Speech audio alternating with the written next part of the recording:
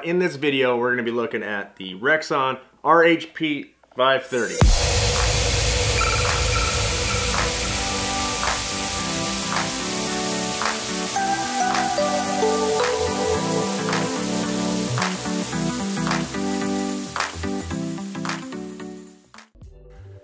I have 5 tips and tricks that are going to make your life a lot easier when you're using this thing, especially with your paramotor. If you want to know how to Bluetooth it to your Sena, I'll post a link up here somewhere, and I just made a video on that. You can Bluetooth it within less than a minute, but today we're going to go over a couple of quick tips that I wish I knew before that I now use all the time. Tip number 1.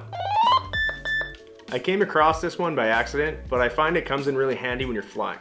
If you're trying to check the battery level on your Rexon, all you have to do is tap the power button, and then you're gonna get the LCD screen with big letters telling you battery and how much percent is left. It's a scale from 1 to 10, so on mine right now it's 7.4. That means I have about 3/4 battery left. It doesn't seem like that big of a deal, but when you're up flying and you're wondering how much battery power you have left, that little battery icon is super hard to see, especially when it's mounted to your chest strap. I actually just made another video about a chest panel where you can mount your radio and your cell phone and everything while you're flying. Works really good with the radio. I'll post a link up here somewhere. Tip number 2. Okay, another really useful thing that this radio offers is the weather forecast. Partly cloudy, +4, wind northwest 20, gusting to 38, relative humidity 53%.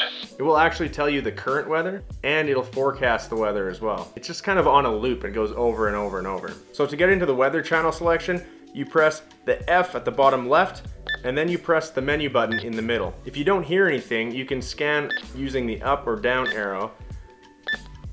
Once you've found your weather channel, you've done listening, the way you get out of it is simply by pressing the clear button. And now you're back into your regular radio frequency. Tip number 3. Okay, so this one works really well, and it's for Bluetooth. Once you've already paired your Bluetooth with your Sena, you can now toggle in and out of the Bluetooth simply by pressing the D button on the side of your radio.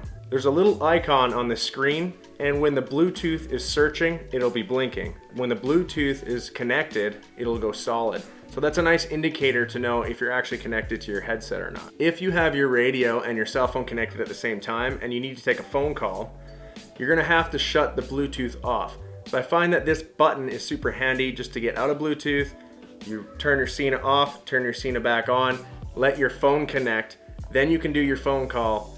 Then when you're done your phone call, you turn your Sena off, then you just press that button once more, your Bluetooth comes back on. Then when you power your Sena back up, everything's connected, your radio and your media from your cell phone. I'm gonna make another video about that because it gets a little bit complicated when you have your music playing, you have cell phone capabilities, your aviation transceiver capabilities, and when you're live comming on your GoPro, it is possible to do everything all at once, but you have to kind of push a couple of buttons if you want to use your cell phone, just like I explained. But as long as you know which buttons to press, it's not really a big deal. And it's nice to be able to do all 4 of those things. Oh, I forgot to mention, if you turn the Bluetooth off on your radio still works. So you're gonna be able to hear air traffic coming in and out on the radio while you're on the cell phone. So if something's up and you need to get back to your radio, it's not like you just turned it off. It's there, it's just not connected with your Bluetooth until you reconnect it again.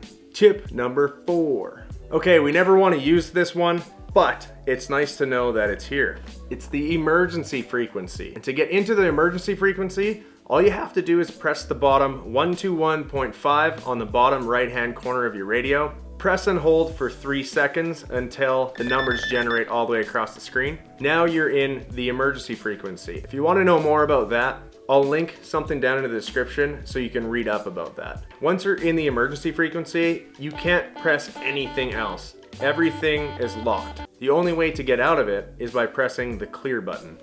And then it brings you back into the regular frequency that you were in before. I noticed that the press and hold technique takes a little while. So if you need to get into the emergency frequency a little bit quicker, just press the F button and then the 121.5 button and you'll jump straight into it. Oh man, it's getting friggin' hot in here.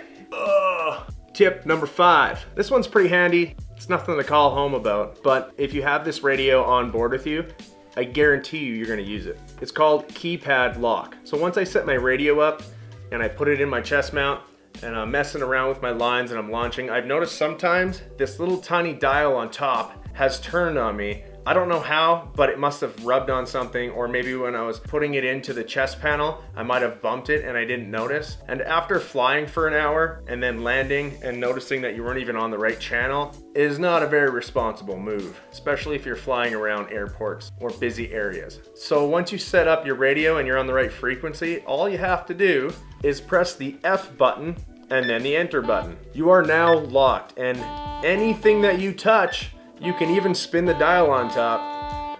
Nothing will change any of the settings or the frequency on the radio. Problem solved. If you need to get out of it, you just press the F button again and then the enter button one more time. Oh, and one bonus tip. When you turn your radio on, does it sound like this? If your radio sounds like that, you probably accidentally pressed and held that button down. So you want to make sure that that static is gone, because it's going to be in your headset and it's going to drive you crazy. So if it is on, press and hold and you'll get rid of it, and then you're back into that silent mode again. If you've made it this far, I want to congratulate you. I have a lot of fun making these videos. If there's anything else you want me to review, just comment below and I'll see if I can do it. If you like this video, make sure you hit that like button. And if you like this content, make sure you subscribe, and we'll see you guys on the next video. I wonder if I can do it with one finger.